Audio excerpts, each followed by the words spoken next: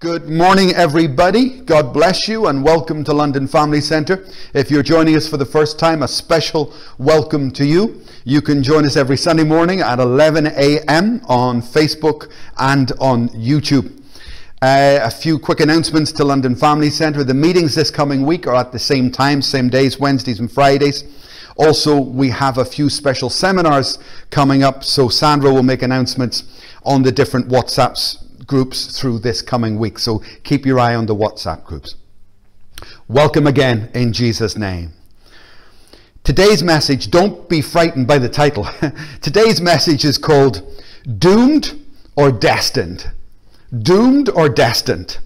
There's a very famous saying in this world. Every one of you will know it. It's this: if we do not learn from history, we are doomed to repeat it. If we do not learn from history, we are doomed to repeat it. They have a chat show in America, which is a group of historians that go on TV every week and they talk about world history. Guess what the chat show's called? It's called Doomed. I thought that was quite funny.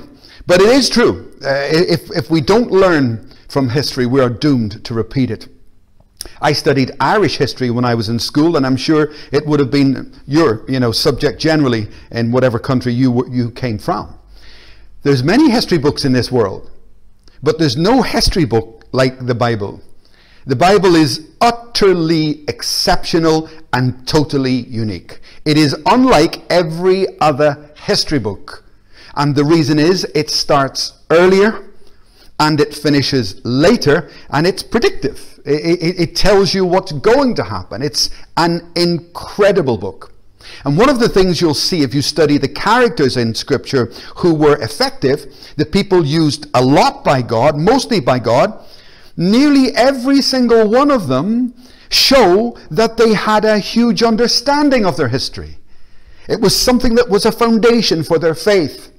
So history for me is a big, big deal, you know. In Deuteronomy, you will see this illustrated in Moses when they come out of Egypt, which represents the world and hell. And they're going into the promised land, or they were supposed to, which represents heaven, salvation. And in Deuteronomy is that middle point, that bridging time. And from chapter 1 to 31, Moses repeatedly tells them about their history. He warns them. In fact, the word he uses the most is the word remember. Remember what happened when you rebelled. Remember how things went wrong. Remember what happened when we served the Lord. Remember how he brought us victory. Remember, remember, remember. And so for me, history is a very important topic, very important subject for us to get a grip on.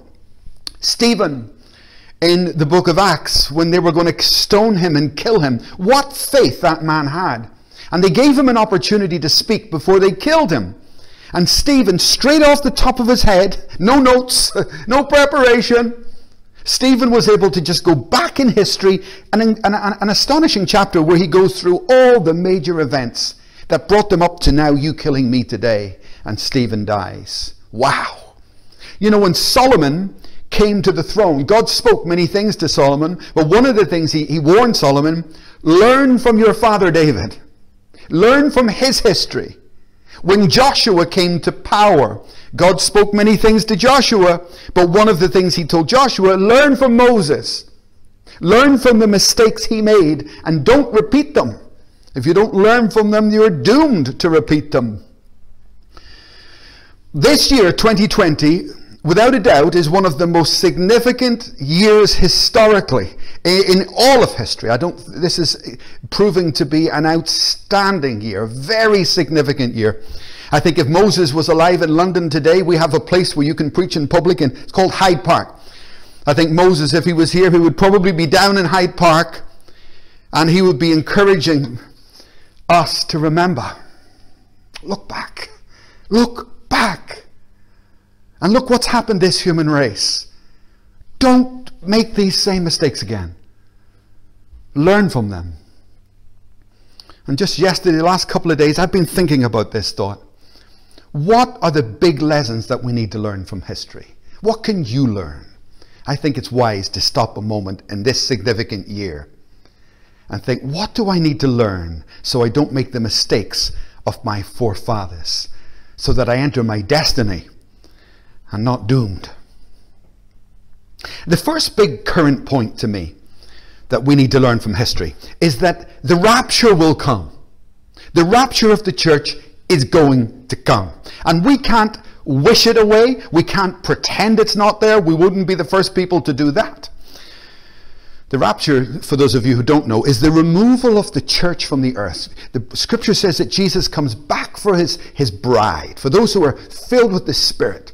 And he takes them to meet him in the air. It's called the rapture of the church. There are two significant events, big events coming up in the future. One is the rapture, and the other one is the second coming of Christ. These are two separate events. The rapture first, and then subsequently the second coming of Christ. Concerning the second coming of Christ, no man knows the day or the hour. We don't know when that's going to happen. But concerning the rapture, we know a little.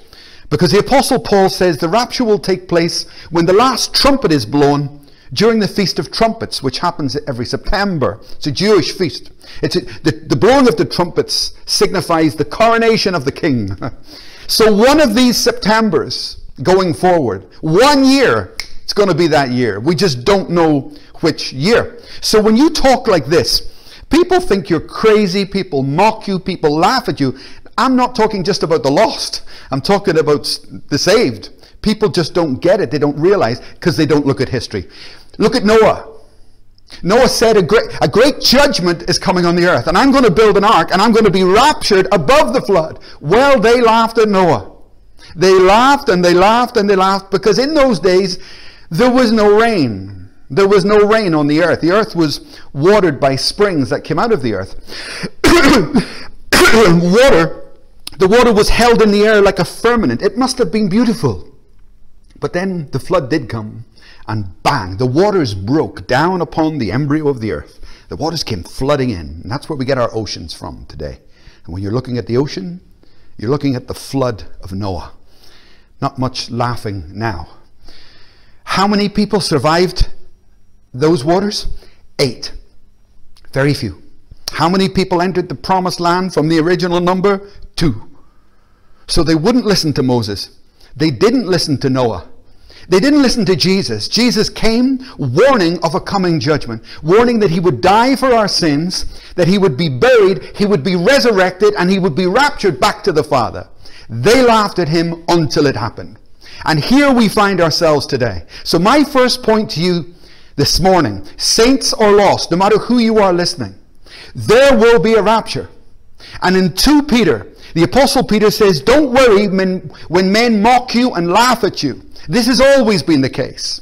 And Peter warns, know this, in the last days, many scoffers will come, saying, where is your Christ? Where is this Lord? It's a long time, isn't it? And Peter says, don't worry about that. The Lord is not slow in keeping his promise, but he is being patient, not wanting anyone to perish, but giving you a chance to turn in repentance. And I invite you to do that today. Turn to Christ today. Learn from the lessons of Moses, from the lessons of Noah, from the lessons of Jesus. And know that just as all these raptures have taken place, this one will also take place. Prepare for it and do it today. My second great lesson from history as I look back is this. Tipping points come. Tipping points come. They do come. And people think they don't come. They think they can avoid them. Or they mess around on the brink of tipping points, which is a dangerous thing to do. For example, in a marriage, I have had the honor and the privilege and the joy of rescuing many marriages who were at the tipping point of divorce. They're just at the point where they're going to break up, you know. And you're able to go in there and you pull the guy aside. And maybe he's being so bad, repeatedly. And you warn him, look at what happened to these other people who did this. Eventually they came to a tipping point, and then they weren't able to fix it. And some people listen, and they're able to be restored. But some people do not listen. They pass the tipping point. It's the same with wars. First World War, Second World War, both started with tipping points. And indeed in America today, classic example of this condition. The United States of America, much of the current journalism and investigative reporting that's going on the question is this: is America past the tipping point? Are they passing the point of no return towards a civil war? It only takes so much and suddenly you're over the line. Pray for America, by the way. Really, please do. The election is on November the 3rd. So pray every day between now and then. Pray for peace and protection upon the citizens of the United States of America. Pray for them as a nation. Excuse me. Not all tipping points are bad. Some tipping points are good and brings you from bad to good. I grew up in Northern Ireland, where there was terrible killing and war all my life, my childhood. I left when I was 17, and all those 17 years were non-stop warfare and bombings. Many thousands of people were killed. And I can remember as a young man thinking, will we ever have peace? Will this ever switch? And you know, it did. It did. It was an occasion called the Omagh bomb. It was a beautiful sunny day. Summer holidays. All the families were out in the middle of Omagh. That's where my mother comes from. The city of Omagh. And they were all walking, enjoying the end of their summer holidays. And the terrorists put a huge bomb right there in the middle of the street in front of, amongst all the civilians. And boom! 28 people died instantly. And it caused such revulsion that it brought Northern Ireland to a tipping point. And for the first time, all the politicians of all persuasions, all the terrorists of all persuasions, sat down round a table and began to talk about peace. And praise God, a famous agreement, the Good Friday Agreement, was signed by everybody. And we've entered into now about 20 years of peace that I just never saw coming. Praise God for it. Long may it continue. So tipping points are not all bad. They learned from their history. The people of Northern Ireland thought, what good has this done? Let's stop this now. Let's stop this while we can still get out of it. And thank God for the collective wisdom of the people of Northern Ireland. God bless Northern Ireland also. I studied church history at Cardiff University. It's one of my choices because I thought it was a very important topic, a very important subject. And after studying church history and the history of Israel, I constructed this little chart as a kind of a synopsis of Israel's history, but also my history and your history also. And this is how it goes. We need to learn from this. God gave Israel enormous grace. They were walking in grace. And if you were born again this morning, God's giving you great grace. So kind, so forgiving. But Israel abused the goodness of God and the grace of God. And they fell from grace. And they entered into another attribute of God, which is called faithfulness. Now, when faithfulness turns up in a life, it's a sign that something's wrong. Faithfulness shouldn't be necessary. I'll give you an example of what I mean by that. I had a pastors group, but 6 or 7 pastors. We used to meet every single week, and they were very happy men. But one day, one of the pastors comes in, and he's not a happy chappy this day. He's got a face like thunder, and his arms are folded, and I need to start the meeting, so I say, what's wrong? And he said, nothing. So I said, what's wrong? And his reply stuck in my mind. He said, I'm here, aren't I? I'm here. I'm faithful, aren't I? Yeah, but that very statement shows me that there's some underlying problem. And that's the problem with faithfulness. We shouldn't really need it. So Israel they fell from grace, they ended up in the faithfulness of God, but then they abused this. They abused God's faithfulness, his long suffering. And because he's a holy God, he had to judge them. And they came under severe judgment. Over and over and over again, they came under judgment. The judgment was so bad that they repented of their sin. And then they would come back into a place of grace. And around this circle they would go. Now, the trouble is, these two things particularly, repentance and grace, they concern this life. There is no need for repentance in heaven because there's no sin. So repentance is really an earthly thing. It's a temporary thing. And faithfulness, you don't need faithfulness where there is no sin, right?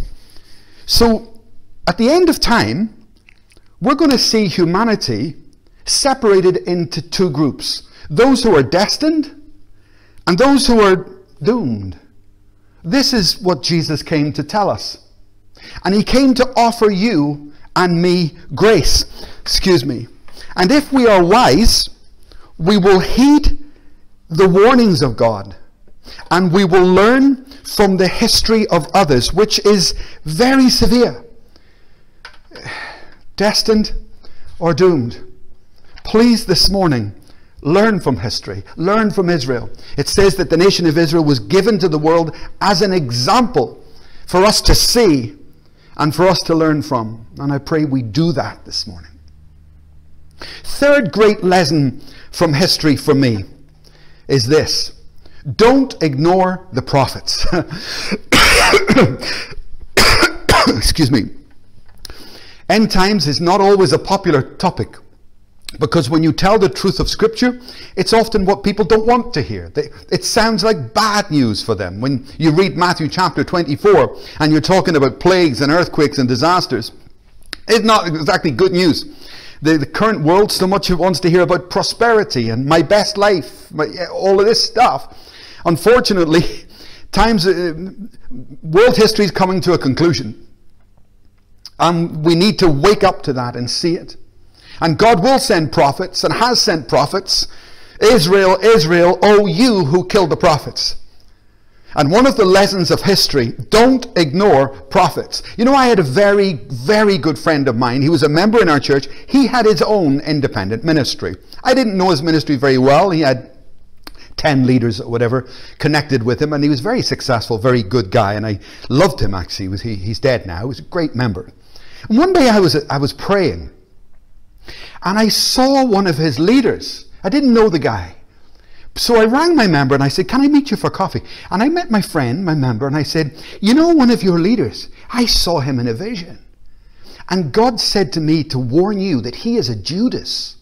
He's a Judas to you.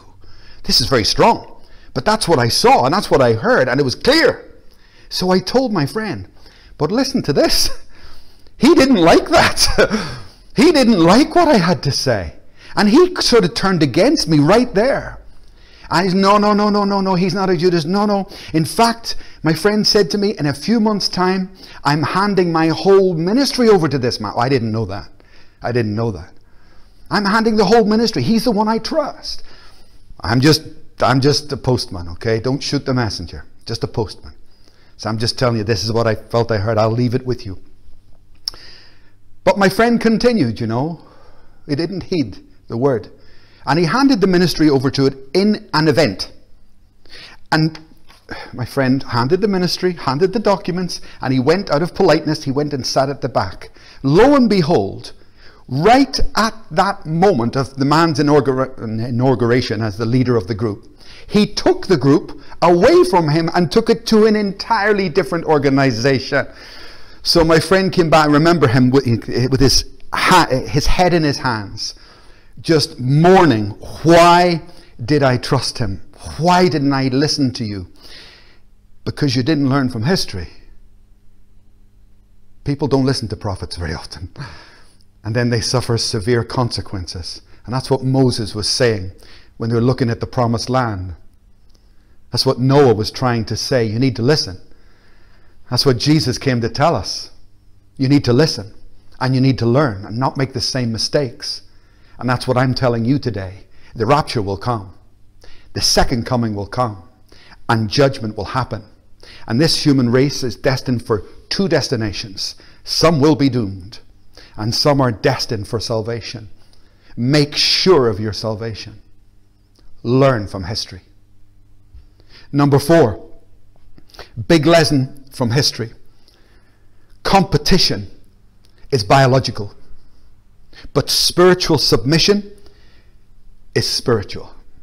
It's a big lesson. Competition is biological. The human race is competitive. We're built like that. My wife and I were out for a prayer walk the other evening, and there were two twins in the park, and they were coming past us again and again. They were about 6 years old, two boys, and they both obviously received new bikes. Now, what happens when you give two 6-year-old boys two new bikes?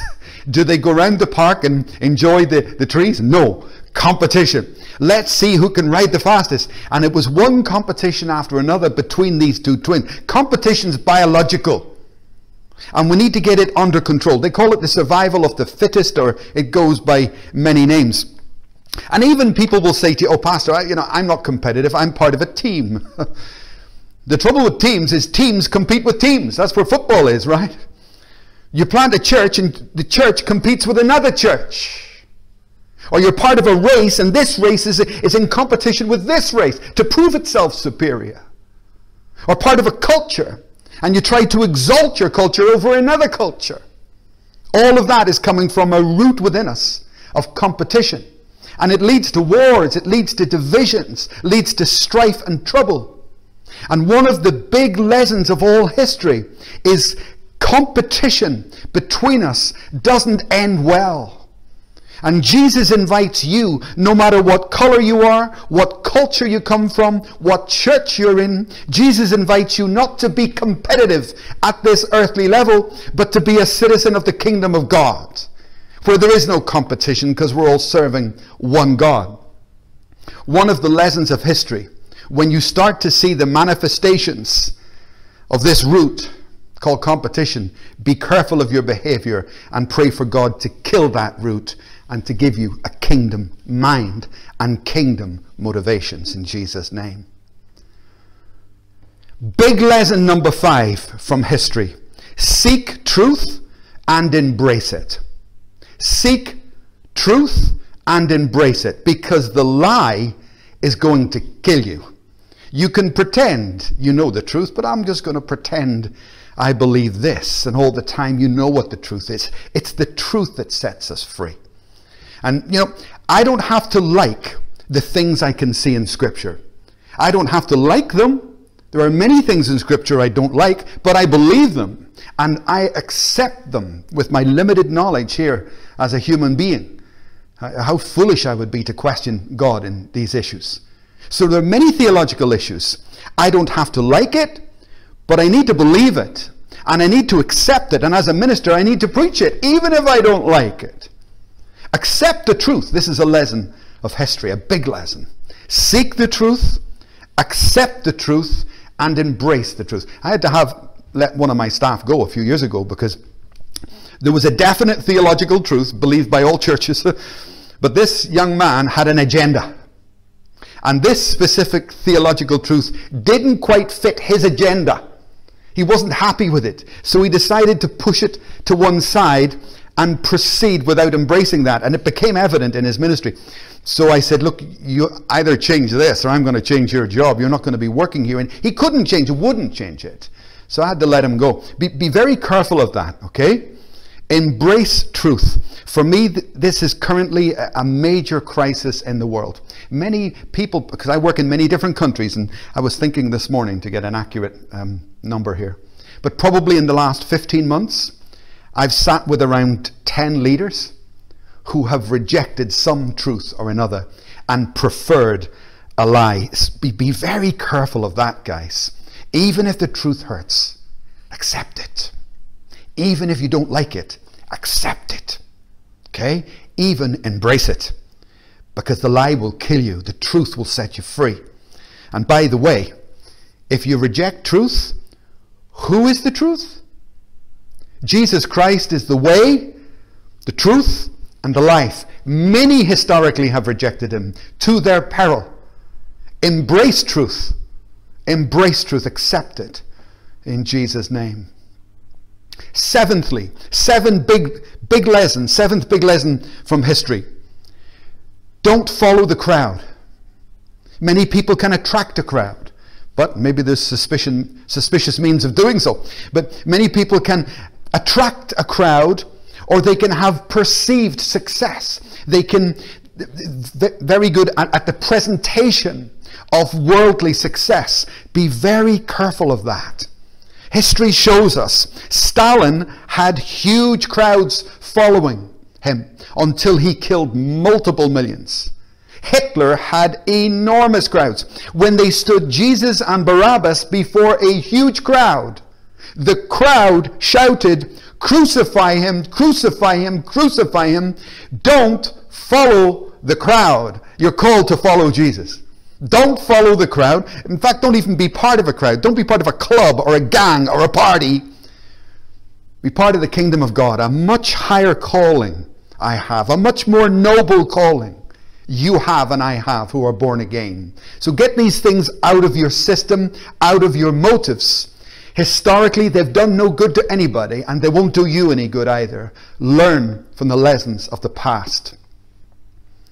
And eighthly and lastly, history tells us, when I think I'm something special, I'm in a very dangerous place. Do you know there was great war in Israel one day, and all the soldiers went to battle.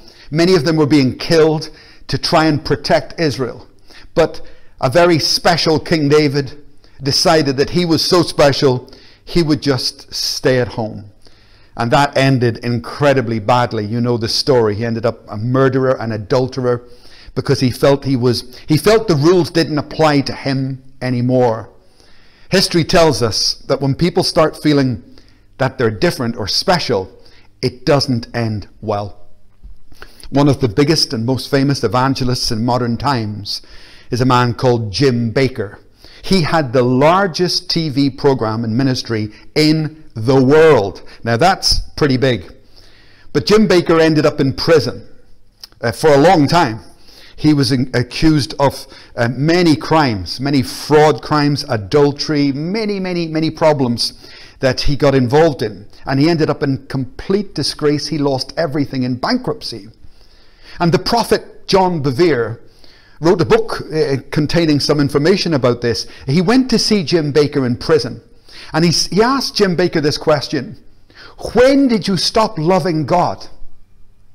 And Jim Bakker said, never. I never stopped loving God. I always loved God. Even when I was deep in sin, I always loved God. That wasn't my problem. My problem is I did not fear God. I lost my fear of God. And if I had continued with no fear, I would have ended up in hell. Even though I loved God, I had no fear of God. I think it's ironic in Ecclesiastes 12 verse 13, the wisest man who ever lived, his life was full of experiences, Solomon.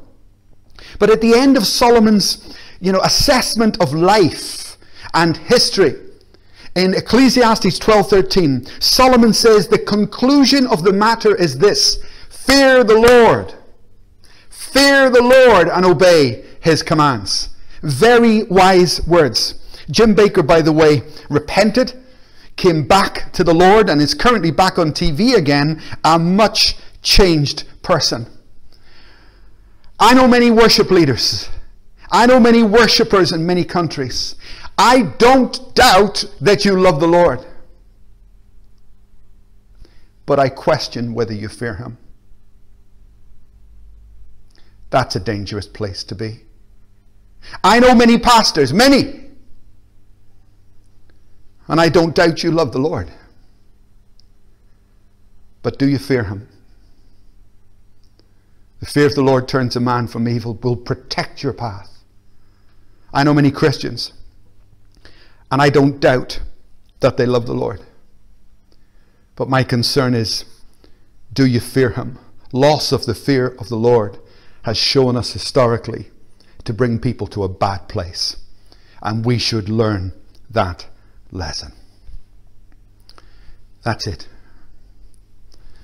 Those who fail to learn from history are doomed to repeat it. And I pray that God Almighty impart to us this morning wisdom and grace. Grace, the empowering grace of God, to not just love him, but to fear him, and to be a people who are prepared for the rapture and for the second coming of Christ. Folks, I don't apologize if today this is heavy, okay? I don't apologize. Read Matthew chapter 24, the words of Jesus, it's quite heavy, okay? Read the Apostle Paul, it's quite heavy. And a lot of what's happening in the world is not going to help you. It's not going to help you. And I don't doubt I'll be criticized, laughed and mocked at for what I've said today. But I've only said what my forefathers said before me. And I've only reaffirmed the words of Jesus and Paul and Peter and all those who entered their destiny. and avoided damnation. And I pray that for you. I pray it for me. So join me this morning. Stand in your homes. Stand in your homes, each person alone, and each of you. Let me begin with those who perhaps don't know Jesus Christ. You saw how God offered grace to Israel. Well, the same God is alive and well. And as we have time alive on this earth, I strongly advise you, turn to the Lord today.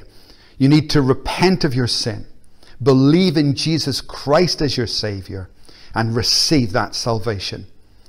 Just do that right now. Pray to God, Father, I repent of the sins in my life, and I take this opportunity to turn to you and receive my salvation in Jesus' name.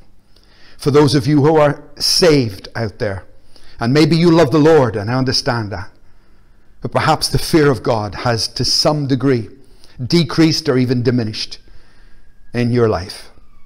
Father, I pray for the restoration of the fear of the Lord in our lives. That fear of the Lord will keep us from evil and keep us on the paths of righteousness. Bless your people. Secure us in these last days. And I pray we will begin with wisdom to prepare for the coming of our Lord and our King, Jesus Christ. We ask this in Jesus' name. Amen. Amen. God bless you. Thank you for praying with me. Drop us a line if you have any questions or comments. Go to our webpage. Just send us an email. We'll be more than happy to communicate with you. God bless you. We love you. Bye.